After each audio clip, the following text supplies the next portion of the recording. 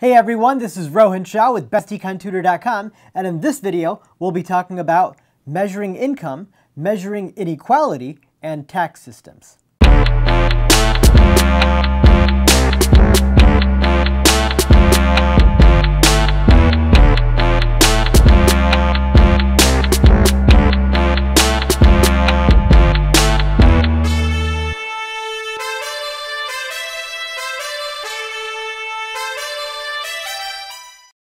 So, measuring income. There's basically two ways you can measure a country's income. One thing you can do is average, or the mean, of every person in that country. So let's say we have 5 people in our sample. We have a country, we took 5 people, and we want to know what their average income is, the mean. Well, we could just add up the 5 numbers and divide it by 5. It's what you're probably used to for the average. So here, if these were the 5 numbers, we just add them up on our calculator, we'd get 250. Divided by 5 is 50, so the mean income, if this is, for example, in thousands, this would mean that, the average person, we'd say, makes $50,000 a year. Now, a median is a slightly different way to do it. That's just put the numbers in ascending order, smallest to biggest, and just pick the middle number. So in this case, again, if we wanted to know the average income of everyone in a particular place, we could take a sample.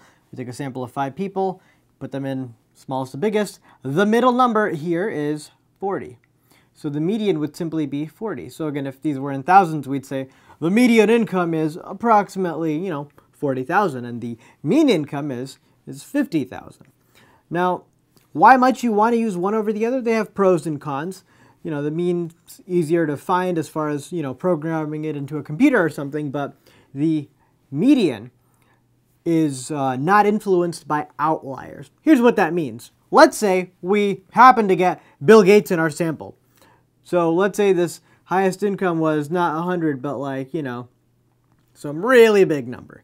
Now the mean, when you add all those up and divide it by 5, is going to be huge. That's still going to be like in the thousands something, when clearly that's not what's going on with most of the people in our sample, right? So still the mean can kind of be influenced by that outlier. So here the mean would go up some crazy big number, but the median would stay at 40 because the middle number is still 40. So that's why one common way we actually measure income is the median. So that way, if we have a lot of outliers, it's really not affected by them. So that's one way to measure the income.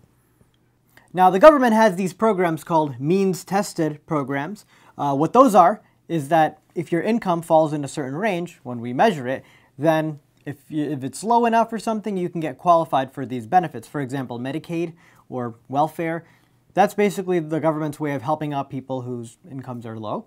Now, another form of this is kind of Social Security, where if you're not familiar with that, it's basically a system where you pay into the Social Security system when you're working, until you're 65 or something, and once you retire, you can actually then get some money back as income. So even though you've retired, it seems like you should have no income, but you still have income in the form of Social Security payments. And same with Medicare. That's health insurance that you get, again, for free when you're past retirement. So those are the benefits you can get. And you can kind of think of that as being added to your income when you get it when you retire.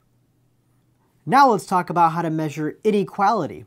Now, the main way we're going to measure inequality is this thing called the Gini Coefficient, G-I-N-I, and it's always between 0 and 1. Where 1 means it's totally unequal of a society, and 0 actually means perfect equality. Everyone has the exact same amount of money. Your Gini coefficient is 0. And so the higher the Gini coefficient, the more unequal the society is. Now, before that, we have to talk about what's called the Lorenz curve. And so using the Lorenz curve, we'll be able to calculate the Gini coefficient pretty easily. So the Lorenz curve, here's what it's looking at. On the y-axis, it's saying what percentage of the population, and on the other axis, it's saying what percentage of wealth, of the whole country's wealth, does that population have. So, simple example, what if all of the wealth in the whole country was with just one person, right? Well, in that case, even the bottom 99% of the population have no wealth. So as we'll see, we're going to, in that case, get 100% Gini coefficient, but we'll get there. Actually, let's look at an example first, a more normal example. So let's say we have this breakdown into quartiles is what it's called. This just means that the bottom 25% of people have 5% of the wealth. So in that case, this red line over here is called the line of, the 45-degree line, or the line of perfect equality. So what that means is if this is 25 on the line, this will also be 25%. But in our example here, the bottom 25% only have 5% of the income. So on our Lorenz curve, when x is 25%, our y is only going to be 5%. Now, if we're looking at the bottom 50% of the population, that's this group and this group. So that's going to be 5 plus this next group of 25% have 10% of the wealth. So that's going to add up to 15%. So the bottom 50% of people, both of these guys, have 15% of the wealth. So notice that's still way below what the line of perfect equality would have been. But yeah, that's 15%. So far we have this point, and then the bottom 75%, that's these three, these 25%, these 25%, and these 25. So these bottom 75% of people have 5 plus 10 plus 35. That's 50% of the wealth. So they have, 50% of the wealth. Notice again, still less than what the line of perfect equality would have been, because, hey, if everyone was equal, the bottom 75% of people would have 75% of the wealth. So again, that's what the red line is telling us. But again, that's not the case in this society. The bottom 75% have 50% of the wealth. And then finally, when we get to the full one, meaning 100% of people, that's adding this other 50%, that's 100% of the wealth. So 100% of the people always have to have 100% of the wealth. So when you're making your Lorenz curve, 0% of people always have 0% of wealth, and 100% of people always have 100% of wealth. So it's always going to share these two endpoints in common with the line of perfect equality. But as we saw, we have these points. So our graph ended up looking like this. So this is our Lorenz curve, is this line. Now we can kind of break this up, this triangle, we can kind of break it up into area A, that's everything over here. And then the remaining part, this is area B. So, notice here's the thing, if everyone was truly equal, the Lorenz curve would be the line of perfect equality. Because, hey, if we lived in a society where all these were 25%, then we would have gotten exactly these values on the line, right? Then the black line and the red line would be the same, and this area A would be 0. There would be really no area over there. So, in that case, here's how you measure the Gini coefficient now. Now that we have the Lorenz curve, we broke it down into this area A and area B, the Gini coefficient is simply area A divided by what A and B add up to. So A out of A and B. So it's kind of like a percentage, this much portion out of this much, A plus B. Now here's the thing. If you count, the percentages as like, 100% is 1, well then this whole box is like 1 by 1, right? So the area is 1. So this triangle, A plus B, is really always just 0.5. It's really just 1/2 base times height, so 1/2 1 times 1. So it's really A over A plus B really turns into A over, and then A plus B is 0.5, which dividing by 0.5 is the same thing as multiplying by 2. So you could also just use 2A. Once you find the area A, as some number between 0 and 0.5, obviously, then it's going to be twice that is the Gini coefficient. It's really just that out of the total. Either way is fine. You'll get the same thing. Now here's the thing. If we were to look at some of the extreme examples like I talked about, if you do have a society where everyone has the same amount of money, then your Gini coefficient is 0. So 0 means perfect equality, because in that case the black and red lines are the same one, and so area A is 0. So 0 out of 0.5 is still 0. So that's why there's no inequality. Now basically, long story short, the more your line goes closer to the edges, the more unequal your society is. The most extreme example is, let's say, the bottom 99.999% of people have $0. So everybody has 0% of the wealth, and just that last one guy has everything. So when you do 100% of the population, you still have 100% of the wealth. Your Lorenz curve in that case is basically almost this shape, this triangle almost, right, without this line. So really just this part.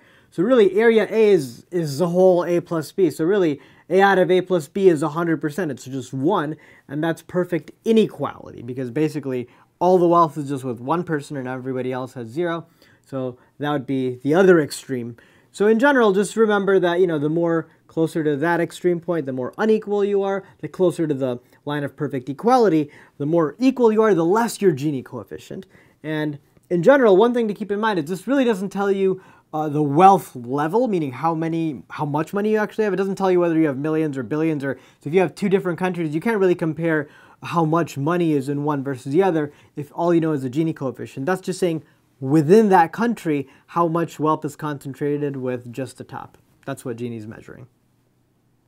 Now finally, let's look at some tax systems. Now, in the United States, we kind of have a bracketing system. That kind of means if you want to look at your marginal tax rate, you kind of have to see which bracket your income falls into. Now, notice I said marginal tax rate, meaning that's the tax rate you pay on the very last dollar that you earned. So here's a really common misconception that let's go over right now, by the way. Let's say this is what the bracket system is, where if you fall anywhere in this range, this is your marginal tax rate. Anywhere here, it's this. Anywhere here, it's this. So let's say somebody makes $30,000 a year, and they're complaining, and this is a genuine complaint that a lot of people have, that, hey, if I make $30,000 a year, and if I, work a little bit harder and make $31,000, I'm actually kind of going to be screwed over because now I fall into a higher bracket, and then I'm going to actually come home with less money. Here's the reasoning. They say, all right, if I'm making $30K, I'm paying 20% in taxes, right? Which means I keep 80%. So 80% of that $30,000 means I come home with $24,000. All right, $24,000, not bad if I'm making 30. Well, let's say I worked a little bit harder, and now I made $31,000. So keep in mind, if you're here, you've worked harder because you have to earn that extra $1,000. But now, if you have to pay 30% taxes, you only get to keep 70% of your money, right? But it's of a bigger amount, 31 instead of 30. But still, you're only keeping 70% of it, so you only get 21,700 instead of 24,000. So notice, if you had to pay 30% taxes instead of 20, then even though you earn more, you're actually bringing home less. So that's a genuine complaint that a lot of people have. That's why they'll try to fudge their income to kind of stay in a lower bracket, so that way they, pay a lower tax rate. But that's actually not how it works. That would actually be very unfair, but that's not how it is. If you make $31,000 instead of 30, you will bring home more money. So here's how it actually works. If you make $31,000, you will pay the same amount in taxes as somebody who makes $30,000 for the first $30,000 that you earned.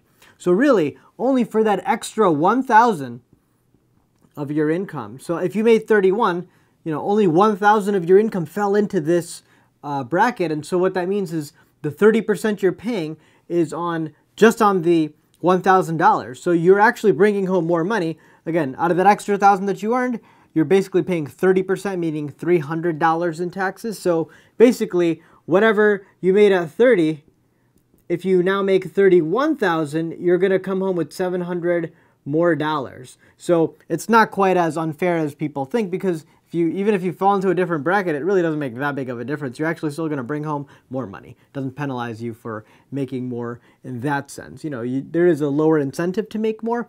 So here's where a tax system can either be what's called progressive, flat, or regressive. Progressive is where the more money you make, the higher your overall average tax rate is.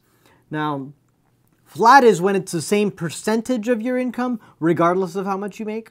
And a regressive system is actually, that if you make a higher income, that you're actually going to pay a lower percentage in taxes. That's back in the day with kings and queens. They made the most money, but they didn't really pay taxes. So that's a regressive tax system. So progressive is what we have in the U.S. today, because if you make more money, you're going to pay a lower tax rate on average. Now this is again the marginal tax rate. So if you want to find the average tax rate, you just have to look at, if you made $31,000, you'd say, all right, for the first $10,000 you paid 10%. And then for this next $20,000, you paid 20%. And for that last $1,000, you paid 30%. So you'd do the weighted average of those. Most econ classes won't really have you calculated it, but that's how you do it. It's going to be somewhere in between there, but that's the average. But what you're given in the brackets is usually just the marginal. Now let's look at a couple questions from students. What exactly is the difference between Medicaid and Medicare? Good question. One easy way to remember it is Medicaid, aid, and Medicare is care. One is for, people with low income, one is for older people. So For people with low income, we usually give them aid, and for older people, we usually give them, care. So, Medicare is for retired older people. They collect that with Social Security. And Medicaid is a means-tested thing. If you fall in a certain income range, then you'll get Medicaid. Either way, they're both the type of health insurance that you get, again, Medicare for older people and Medicaid for poor people. And our final question. If the median is so much better than the mean, why do we even use the mean? Good question. Now, we looked at an example of why the median was better because, if you have an outlier, then the mean's going to be kind of, really influenced by it, and it might not represent the average number, and the median would do a good job in that case. But there are other cases where the mean's actually kind of a better representative of the average. For example, let's say the data set was 0, 0, 0, 10, 10. Something like that. Now, if you were to look at the mean, you want to kind of find the average, you'd add these 5 numbers up and divide it by 5, so you'd get 20 divided by 5, which is 4, so the mean is 4. But if you were to look at the median in this case, they're already in ascending order, so the middle number is 0. So here, if you were to tell somebody that, yeah, the average is 0 versus the average is 4, if we're using either of them for average, usually mean means average, but either way, if we're using either one for the measure of sort of the center of the data set, here in this case the median probably doesn't do a good job because, it makes you kind of think that everybody's at 0 if you were to say, yeah, the average is 0. But here, if you were to say the average is 4, that's kind of a little bit more representative that there's some people above, some people below. So really, it kind of depends on the situation whether the mean's better or the median. Well, I hope you now understand economics better, and if you really want to make sure you've mastered the concepts, check out our active learning customized platform at bestecontutor.com. It's like having a one-on-one tutor right in front of you 24/7. You can click here to try it out for free. And we'll be adding more topics and videos on YouTube, so make sure you subscribe below for the latest updates.